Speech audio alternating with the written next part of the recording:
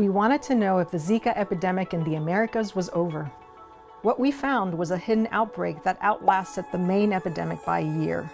When Zika virus recently emerged in the Americas, few could have predicted its magnitude and impact, particularly because Zika had previously been considered a mild and relatively unknown infectious disease.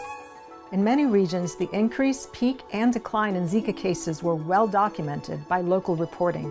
However, reliable case reporting was not always available. To overcome variability in reporting, we devised a way to estimate local Zika case numbers from infected travelers.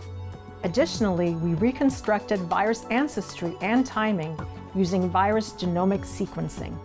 In this way, we could model both the timing of cases as well as virus origins in the complete absence of local reporting.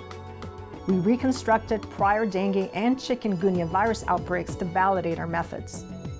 In 2017, as the Zika epidemic in the rest of the Americas appeared to wane, we continued to see a steady number of cases in Florida and Europe from individuals who had traveled to the Caribbean.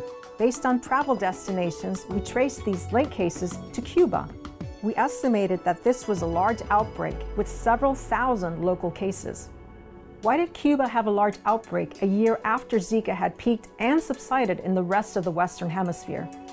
Similar to Florida in 2016, the Zika viruses circulating in Cuba in 2017 originated from several different virus strains that had been circulating the year before in other Caribbean islands and Central America. So there was not a single introduction, but multiple different introductions that all appeared to occur at about the same time. We looked at weather and travel patterns and found nothing to set Cuba apart from other neighboring countries that could explain why the outbreak was delayed. One intriguing possibility is that mosquito control efforts were effective in preventing Zika from gaining a foothold during the peak outbreaks elsewhere. However, once the virus became established in Cuba, it transmitted with similar efficiency as in the rest of the Caribbean the year prior. During rapidly evolving outbreaks, a lack of access to reliable case reporting can limit response efforts. Furthermore, unrecognized outbreaks have the risk of silently spreading viruses to other parts of the world. In our study, we detected a delayed and overlooked outbreak by combining travel surveillance and sequence analysis of Zika virus genomes from infected travelers.